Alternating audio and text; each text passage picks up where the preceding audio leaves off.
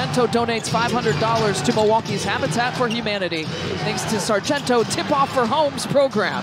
And was partially blocked. First possession already, you could just tell Orlando's coming out wanting to be felt. Not make it easy, but great job by Brooke. Banchero, the mid-range jumper. 230 Central here today. And a huge credit to the league, I think, for doing it that way. They're continuing to try to find ways to make. There's a make.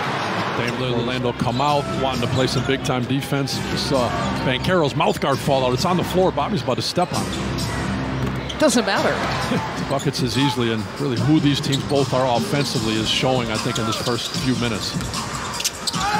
Wagner gets rejected by He's going to play. He's also got to be smart with his career, but there's no question. It makes fans a little uneasy, but Banchero takes the contact. You just know Dame's biggest games, he's getting that line, so it's good to see him early. Also seeing the ball go through early. And the tip-in is good.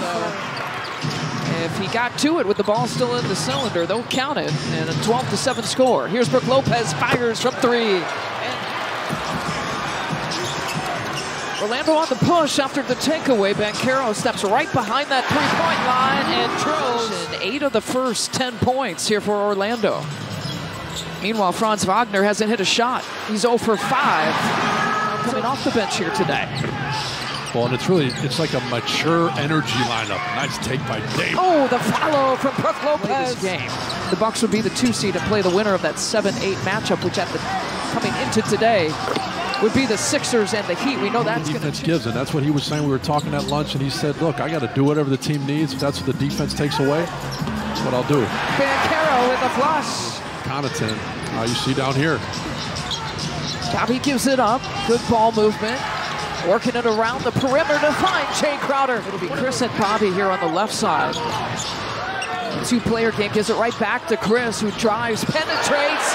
Isaac gets him. Anthony crosses over, tries to get one on Pat, who closes hard. Disruptor, but the stats are proving it. 5 steals. You mentioned the 6 deflections on Wednesday. He's already got 2 steals here today. Bobby launches from 3. And Carroll tries to look it off. Pass deflected by Chris. Franz Wagner kicks it out. Jonathan Isaac for 3. The intensity is up. The atmosphere is up. And the defense has got to be up here for the Bucks, because here comes the Magic.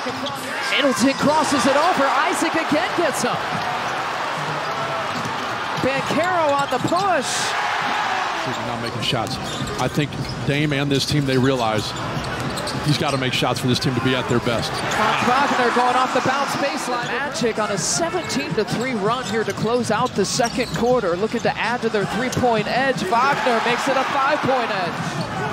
Boy, Brooke Lopez down there tangled up with Suggs, and you can tell these guys just playing with a little chippiness and saying, forget it, we're going to fight, we're going to make it. Stopped by Gary Harris. The ball is loose. Brooke dives for it. Here comes Banchero up against Dame.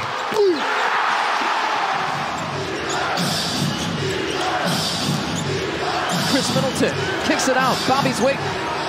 Hits the 3-pointer. Ball to handle and to be thrown it away. Obviously, Pat Bev's got to handle it without getting stolen. Chris got to be able to handle without those turnovers. Wagner. The more and more real it becomes that the possibility of this matchup. Chris with the miss right there. There you go. Brooke, look what I found. It's not. And will it be their defense? Orlando's, it has been so far, but not a game to play. Dame behind the back, finds it, and it drops. 2 of 7 now shooting, though, from 3-point territory. Here comes Chris, up against Wagner. He wants this matchup. Chris will take it. Thank you very much. For the Milwaukee Bucks, the 9th game that he's missed here this season. Suggs with the triple tie to air ball. Wendell Carter Jr., though. Carter Jr. only played minimal time in the last game on Friday. Franz Wagner picks the pocket of Bobby Portis.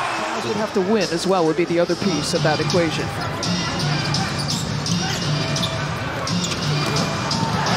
Cleveland is up against Charlotte.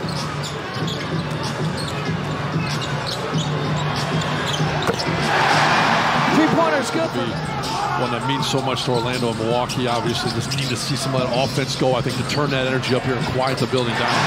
Bucks bench 19-7. Zone defense here from Milwaukee. Curious to see, obviously, what Orlando does, but closing this quarter out with a couple good possessions. Jay Crowder gives the Bucks up the NBA here this year. 9-point deficit is nothing compared to what they have come back from, but they got to shut up those teams. The Bucks, the Knicks, the Cavs all lose today. The Bucks would still wrap up the 2 seed. Not the way you want to get it. 10. So the Bucks, if these results hold, the Bucks are at least a 3 seed. Here's Franz Wagner with the flush.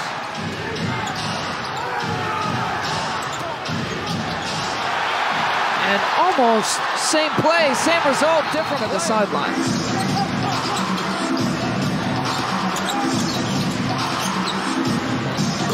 Chris Middleton fades. Right, but it's got to start with shot making, no question, whether it's open or tough. You just got to find a way to make it. Chris Middleton getting one. And Cole Anthony coming off that. Look at that defense. I mean, the defense by the Magic has been impressive. Takeaways, deflections. Joe Ingles. Inside 7 minutes left to play.